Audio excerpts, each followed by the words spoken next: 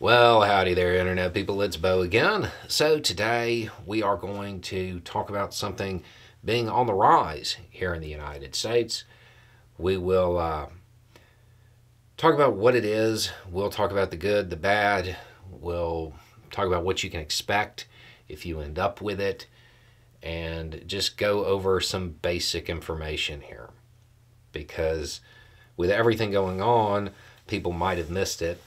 But a notice went out that said that right now there are 3 times as many cases of dengue as there were at the same time last year.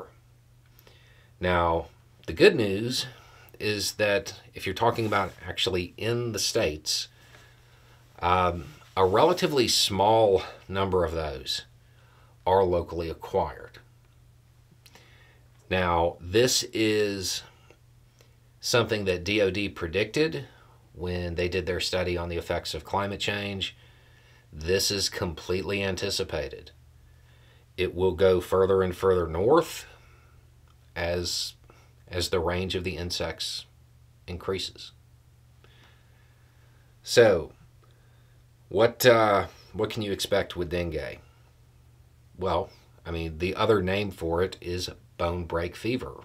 So, aches, a lot of them. The way this works is if you get infected, 4 to 10 days later, if you're going to show symptoms, you start. 75% of people do not show symptoms.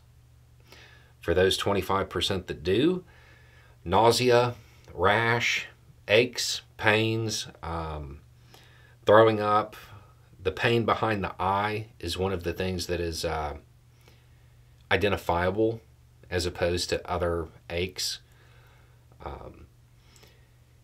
And that's what 25% of people will get. Those symptoms will last 2 to 7 days. Now, 5% of people will get something called severe dengue. What are you looking for there? Tenderness in the abdomen and blood in what you threw up, in your nose, gums, wherever. If you see any of that, you go to the doc. Even if you've already been to the doctor, if that starts, you go back to the doc. That is an indication that you are part of that 5% and you're going to need assistance. So, this is something that we're going to have to become accustomed to. The numbers are going to keep going up, and the area it is happening in will continue to spread. So mitigation efforts, don't leave buckets to where they'll collect rainwater for mosquitoes to make more mosquitoes in. If you can, stay in screened-in areas as much as possible. For people who are sleeping rough, if you're along the Gulf Coast right now, you probably want to start using a mosquito net. For those people who prepare aid kits, packages for those people who don't have a house, you probably want to start putting mosquito netting in them. It's going to become important and more important as the years go on. So that's a little bit of familiarization with it.